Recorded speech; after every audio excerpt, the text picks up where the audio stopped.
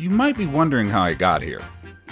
Seeing my first hand at a Bellagio 510 2500 capped main game, but already sitting with $8,000 in front of me and a headache.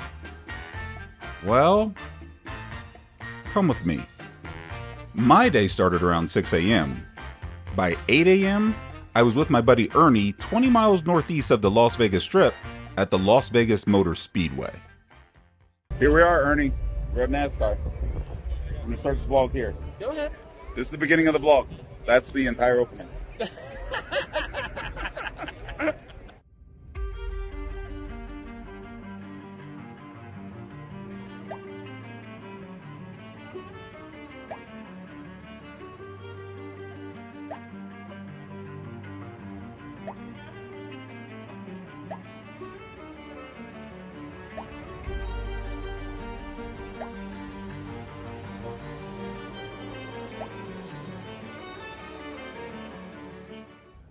Going to say something today I never thought I'd say.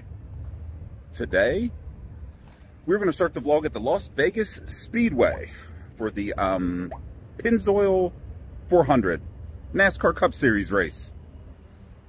That's where we are.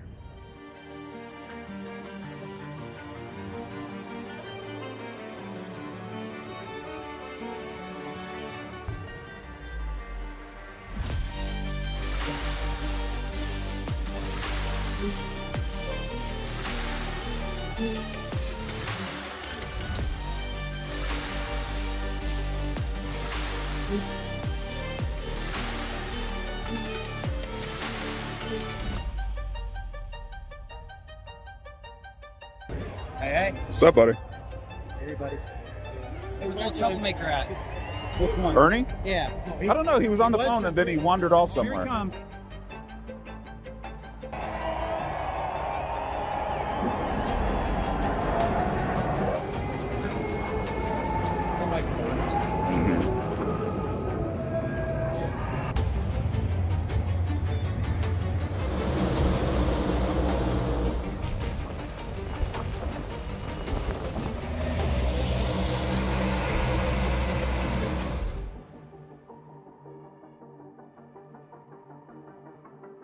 You see Tyler Reddick, I saw he got into the box, kind of pointed in the wrong direction and too close to the wall, couldn't get out, had to back up. Costly mistake for Tyler Reddick.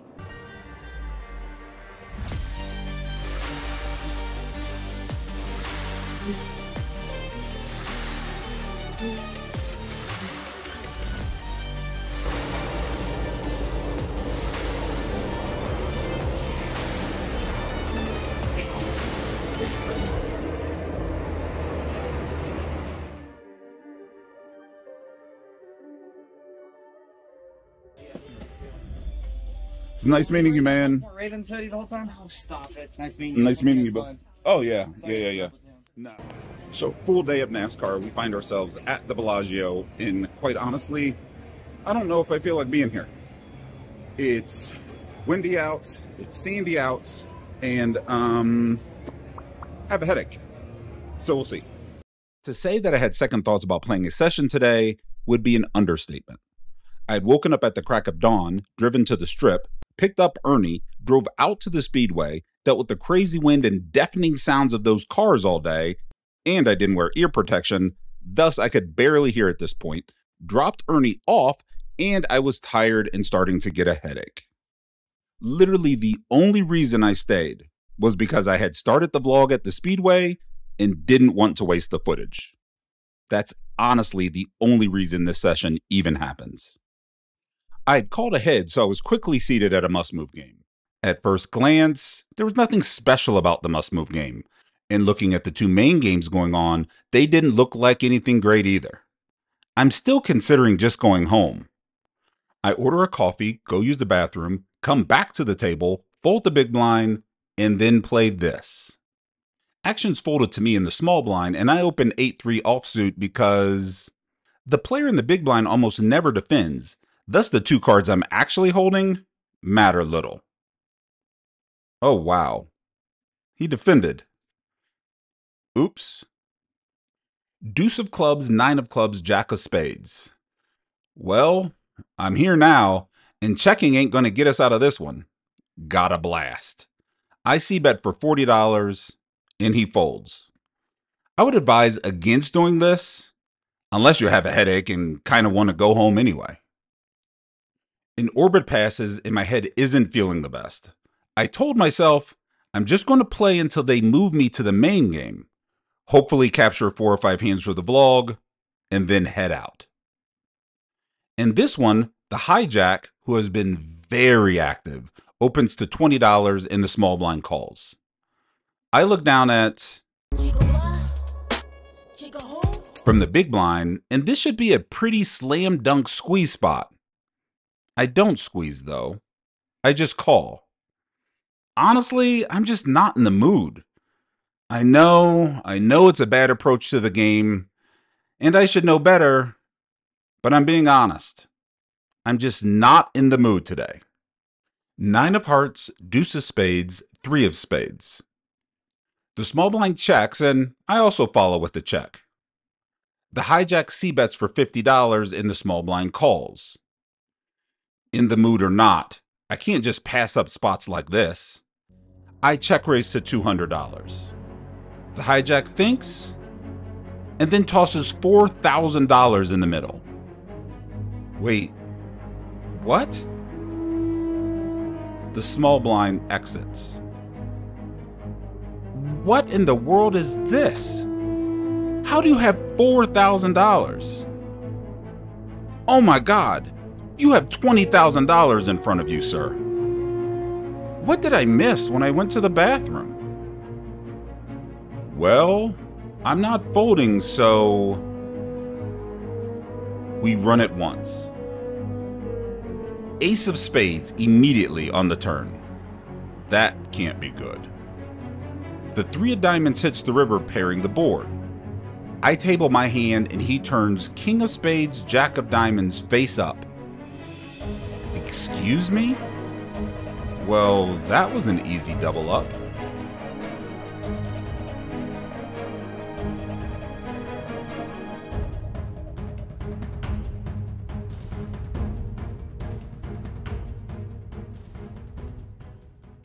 The player to my left gets moved to the main game and a new player arrives for the very next hand. I'm now the small blind. You want the big blind? Yeah. Big blinds go around this way. You can't win if you're not in. Yeah, they go around this way. Oh, they yeah, actually, okay. yeah, actually goes. Like, I'm small, and then the next I'll be that the button, the white thing, and then you'll be small. Gotcha. And then he'll be big. I'm on it. I'm learning. I watch your video more, man. I'll learn. Yeah. It'll change your life. The same villain from the previous hand happens to be the hijack again, as the 7 seed is leaving too. He limps in. The button limps in, and looking down at Queen 10 offsuit, I complete. And the big blind comes along. There's 4 of us. Queen of spades, 10 of clubs, 4 of hearts. I check, the big blind checks, and the hijack tanks for a bit, then fires out $140 and the button folds. So I've managed to flop top 2 pair versus a villain that has seriously overbet the pot and has a crazy large stack. I'm not folding. In fact, I'm going to check raise him again. I make it $400. The big blind folds. Action is now back on the hijack. The dealer tells him it's $400 total, and he attempts to check. After being informed that that's not an option at this point, he says all in and throws out $5,000. I don't know what's going on here, but I call. I leave the option to run it once or twice to him. He selects twice this time. 6 of diamonds and 7 of hearts on the first board. Jack of hearts and 4 of clubs on the second board. I expose my top 2 pair and he tables 7 3 of diamonds. 7 3 diamonds? I wish I was making this up. I double up again. I'm not playing against you anymore. Table 30. No. Can you move me here for that? Oh, you think it was the seat that did it? No, I just like that seat. Flopping top two against 7-3 probably did it. Yeah, probably did it. 41-40. At least I just sweat King Jack, did you? I don't know what. The next thing I know is the floor is sliding me an empty rack and letting me know I'm being moved off of this gold mine of a table and into one of the main games. You've got to be kidding me.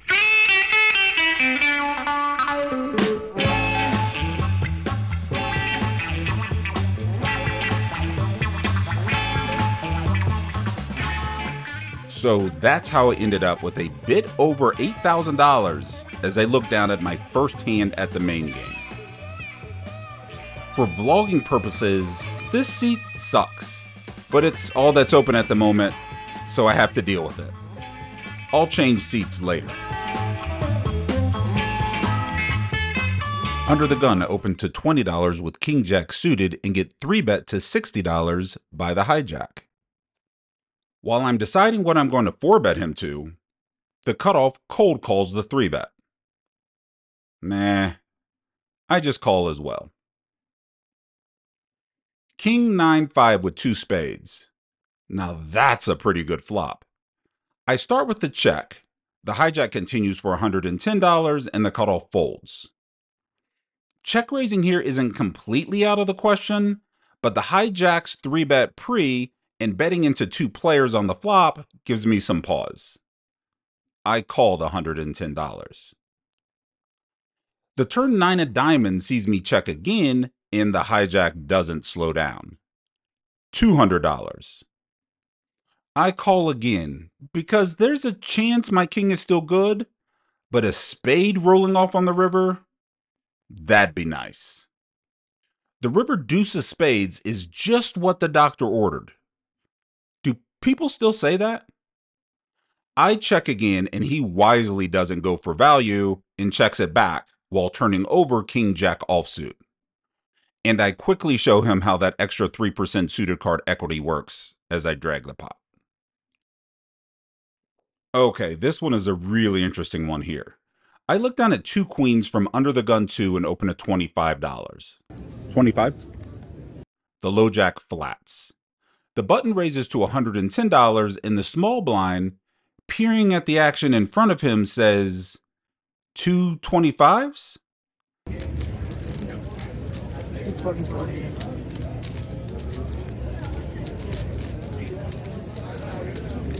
Then calls the $110.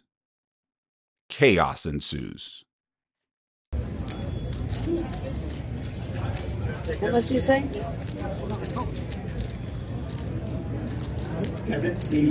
All right. I heard you say 225. No, I was just looking what it was. Okay, you go. Yeah, I heard you say 225. I need a floor. Oh, you said 225? I don't know. I said 225. He say 225 and Yeah, make you said 225. Yeah. No, 2 25s. Yeah, that's right. 225. 25, 25, 2 25s. That's what he Right? meant. Yeah. Pretty clearly. Yeah. It's obviously what he meant. Yeah. Put the 110 out. I was looking at what happened. 25. Yeah, 225, and then he put 110 out. Yeah, I was looking at what happened. Yeah. Come on, lad.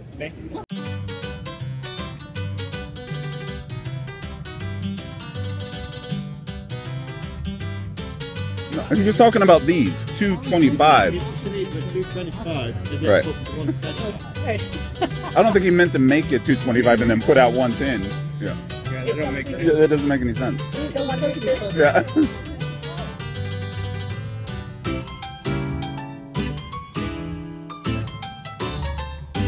Tell us what your hand is, and we'll tell you if it's worth 225.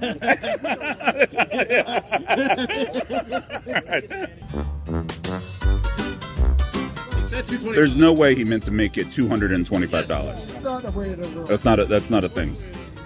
I can't see. Yeah, I can't yeah, see yeah. him putting it in. Yeah. Especially he has like 9-7 parts. He's not making it 220.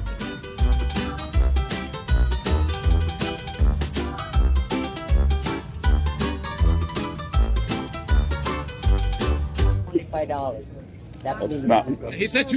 He said 225. 25, 25.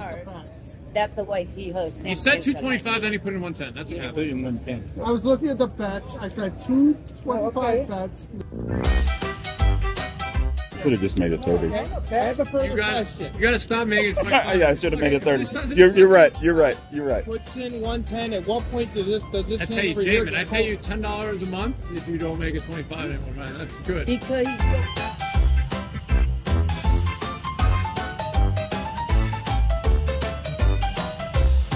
He puts 110 in. Stop. He puts 110 in the pot. Yeah. He folds his hand. Yeah. At this point, nothing No, else we has happened. did call it What? before he folded his hand. Before he fold his hand, it's 110. It's your action. Thank you very much. Go ahead, yo. On me, right? okay. Yeah. 225s. Right? You better fucking raise it. That's 225s, right? I just want to make sure. Just want to make sure. I call. 6 minutes later, the action resumes. The button was very insistent that there should be a raise to 225. With this information in tow, I just call the $110, as does the low jack.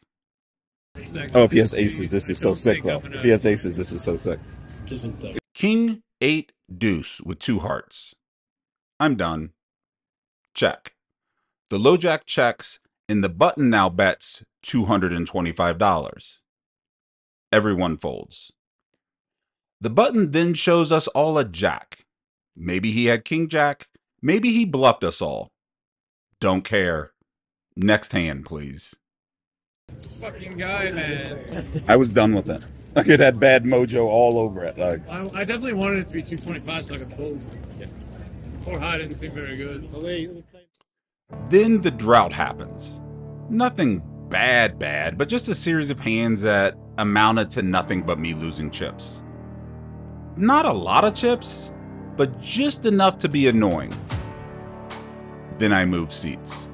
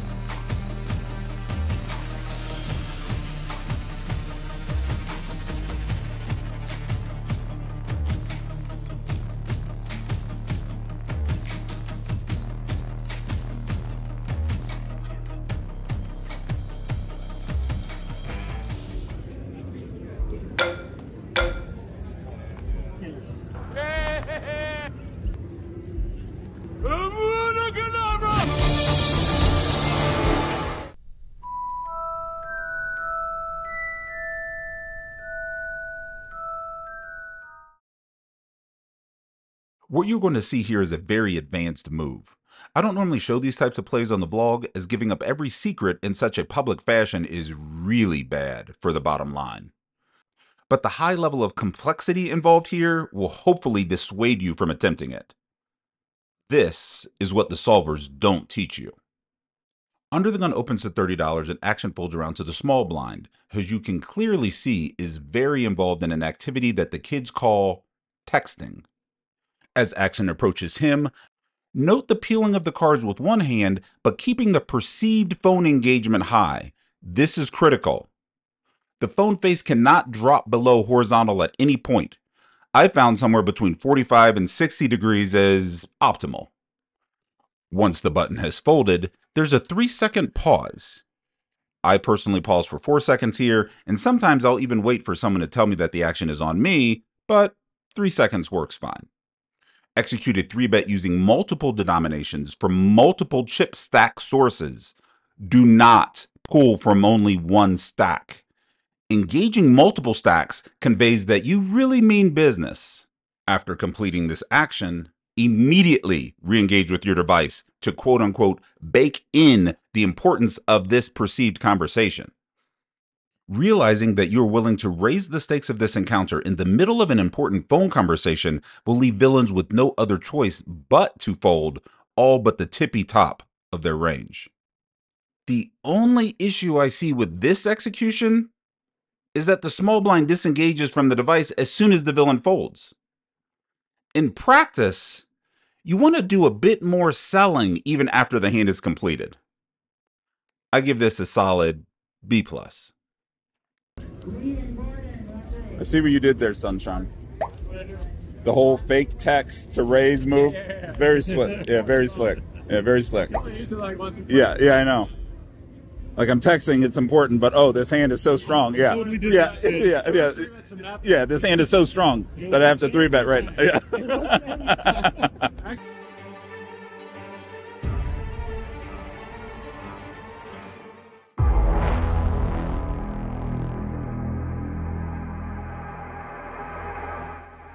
As a kid, I didn't get everything I asked for immediately. Hell, most of the times I didn't get it at all.